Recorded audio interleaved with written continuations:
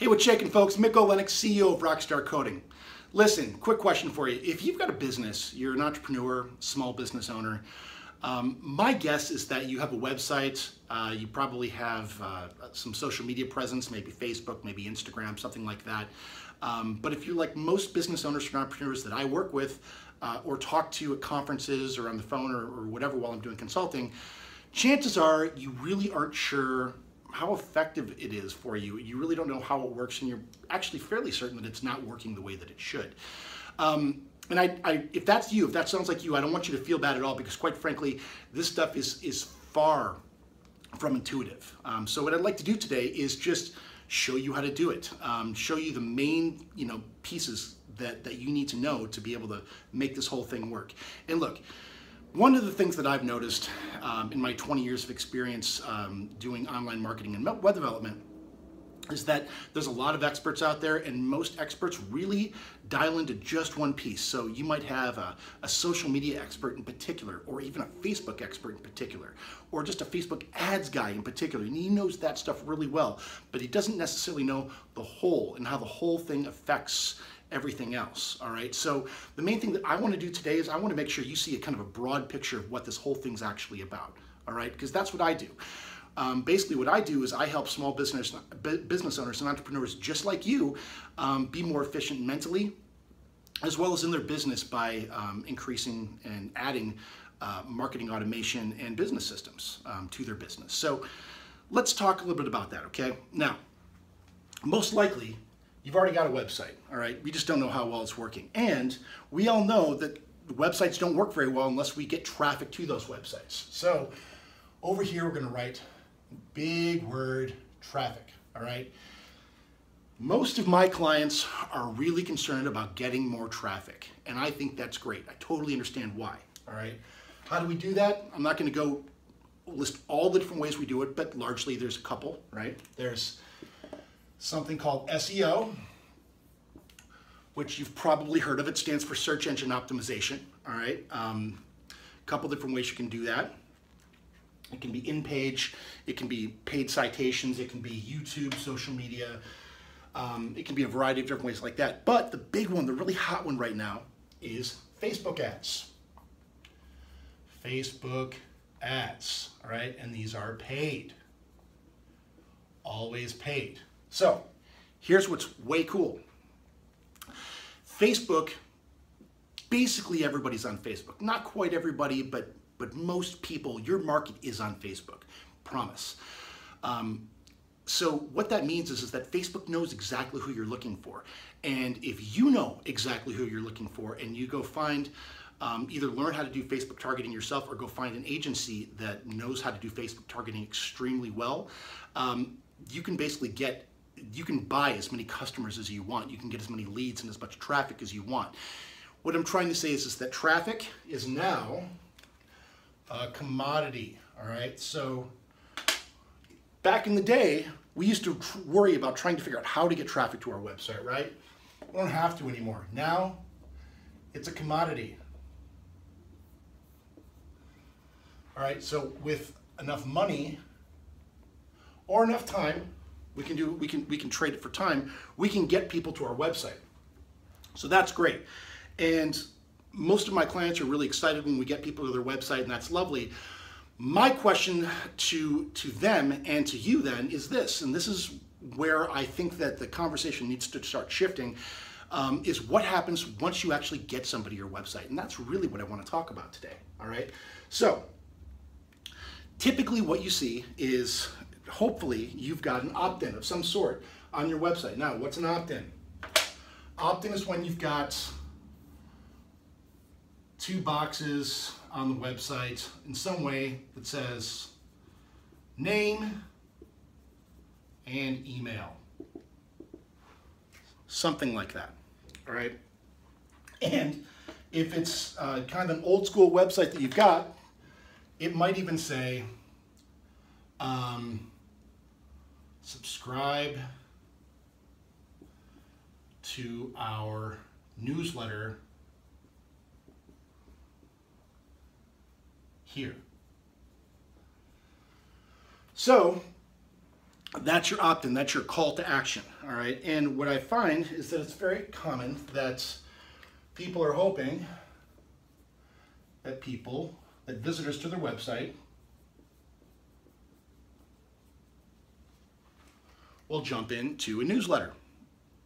Now, the problem with this is that, I don't know about you, but I have basically no interest in being on anybody's newsletter, all right? And what we find is that these types of offers really don't work very well. They don't convert very well. They don't convert at a very high percentage. So what do we mean by convert? Well, a conversion rate is the number of people that came to this website divided by the number of people that actually did whatever you wanted them to do on the website. So if what you wanted them to do was jump in, if it was subscribe to this, then let's say that we had 100 people that came to this website, this web page, and 50 of them actually converted, right? Then you've got a 50% conversion rate. Okay? So, conversion rates when you're just asking to have somebody subscribe to your newsletter are very, very low, typically. All right? So, instead, what we suggest that you do is something a little different. All right? Instead of doing the subscribe to our newsletter, I'm going to erase this too. You want to make an offer. You want to make an offer of value. So whatever your business is, you might put together a video series of some of your best free tips that can really help somebody out and give it away to them for free. Or maybe it's a free PDF. Anything of value that somebody is coming there to find out. That's really what you'd like to do. One of my other businesses is All-Star Cheer Sites, and we have a product in All-Star Cheer Sites for All-Star cheerleading and gymnastics. That's all about automated trials. And so what we do there effectively as a lead magnet is we offer the times of the classes that are available in exchange for a name and an email. And that works great, all right? So that's something that you want to do. So basically there's this value exchange, all right? And some value exchange is going to work much better than other value exchange, okay? So those value exchanges are called lead magnets. Lead magnets, all right? And that's one type of email. So in other words, when somebody gives you their name and email in exchange for one type of a lead magnet, you go ahead and you fulfill for that, all right? You're asking for the times for the introductory gymnastics classes. By all means, here's the times. Thank you very much. Or you're asking for a video series. Great, no problem. I'm going to email it to you right now. That's great, okay? That's one type of email series or sequence or communication sequence that you would have based off of this. But there are three more that are really important, all right? There is indoctrination, okay? There is general delivery, and you can also think of this as rapport building.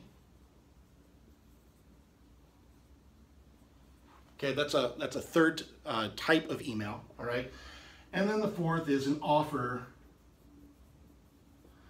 or a product, okay? So basically these are the these are the four different types of emails that one might get once they opt into a website, and it has everything to do with what type of funnel, what type of campaign we're running off of this opt-in, all right? And there are tons of different types of campaigns. I'm going to be doing a lot more videos about different types of campaigns that are out there and give you some ideas about what you can do in your business specifically. But this fundamental stuff is extremely important. So we've talked a little bit about lead magnets. In terms of indoctrination, all indoctrination is this. If I am selling hats, or let's say that I'm selling markers, these are great markers, right? But markers are a commodity. So indoctrination is why do you as a consumer care about me, all right? It's me telling my story to help you care about me more, so you'll actually want to buy markers from me and not the guy down the street. That's basically what indoctrination is. It's the know, like, and trust factor, all right? So in other words, if you know somebody, if you like them, and if you trust them, you are much more likely to purchase something from them. So there's the indoctrination, all right?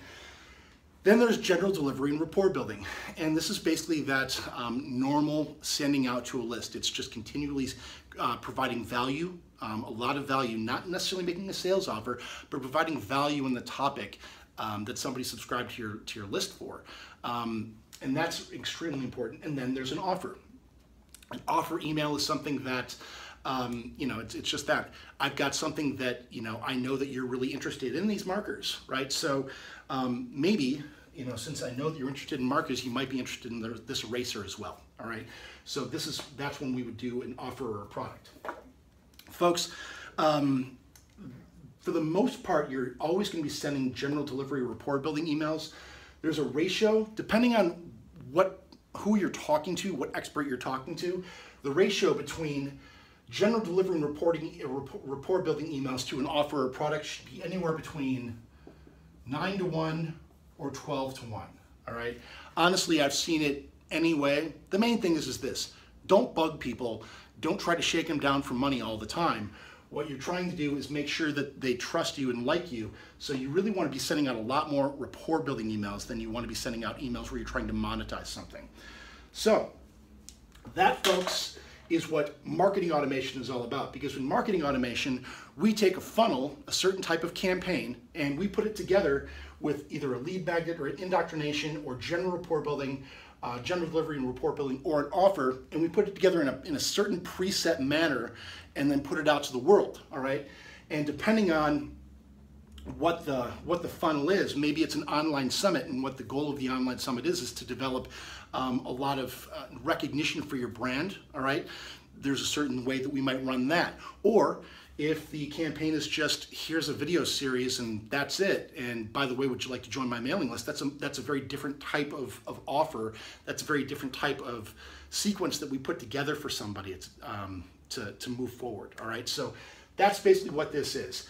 If you're interested in learning more about marketing automation, funnels, different types of things, please go ahead, subscribe to my YouTube channel right below, ask any comments you want, and consider going out and buying my book, Beyond the Marketing Funnel. Talks in depth about different types of lead magnets, indoctrination, product marketing funnels. It talks about conveyor belt marketing, which is an incredibly lucrative way to do this whole thing. So go check this out, or check out my website at mickoletic.com, and you can get a couple free chapters there. So folks, thank you so much, and I'll see you next time. Be well.